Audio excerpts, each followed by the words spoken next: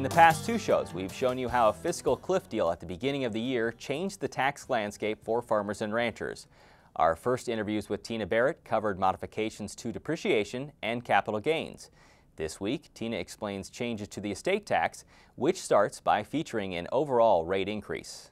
So there's a graduated scale, but it goes very quickly up to the top rate, and they move that from 35 to 40. But a pretty easy concession for getting an extension of the $5 million level on a permanent basis. What does permanent mean? Yeah, here? that's a good question, because permanent, there's no expiration date on it. A lot of times what we've dealt with in the last couple of years is we've got a 2-year extension and then it expires, and they have to act in order to change it. Well, this is a forever law until they change it. So it's going to take an act of Congress to change it, which is a much bigger difference and a much better planning tool for what we've got to deal with. As in, at the end of 2012, it would have rolled into something else, but now there has to be legislation to actually change exactly. it to something else. So yeah, instead of having this, or whether you want to call it a fiscal cliff or whatever, instead of having something that we're going to fall off of and it's going to go back to $1 million, that's gone. The $1 million is no longer part of law. The 5 plus somewhere around $5 million exemption, that's also adjusted for inflation? It is. So 2012 it went to 5.12 million, and there'll be another index for 13, and that'll go on. So we shouldn't run into this problem again where we inflation out of a reasonable window. The limit for gifting?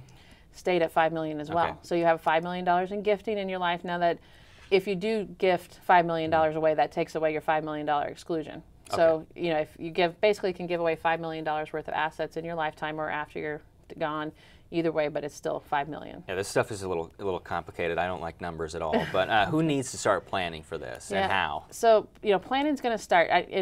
We've been kind of putting off and holding this for 3 years now, not knowing what to do. Certainly, if you're married and your estate is over $10 million, or you're single and it's $5 million, now's the time that you probably should start looking at doing some good estate planning with an attorney and accountant and getting those kinds of things done so that we can come up with some strategies to lower the value of your estate. If you're married and it's over $5 million, it's a good idea to take a look at how things are titled, make sure that we have assets in both spouses' names so that we don't end up with one spouse passing away with $6 million of assets in their name and the other spouse having nothing.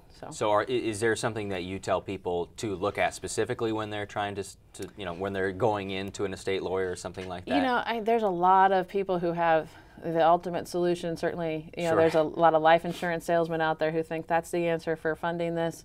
We can get real complicated with entities and different ways to break up the estate, which lowers the value.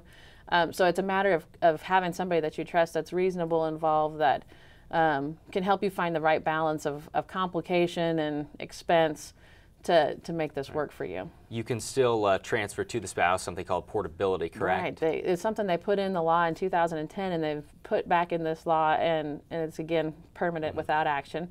And so what that allows you to do is if a spouse passes away, you're the first to die, and maybe has $2 million of net worth, the $3 million that they left on the table could be elected to be added to the surviving spouses, so they could have an $8 million exemption. So this works really good if you didn't get to planning right away and the spouse without a lot of assets in their name dies first, but we don't want to do that because it could go the other way. Or it also works really well, so just what we've experienced in the last few years with land values, and if maybe you're not in an estate tax issue right now, but if values continue to increase or doubled again, the surviving spouse might have a problem. And these are federal?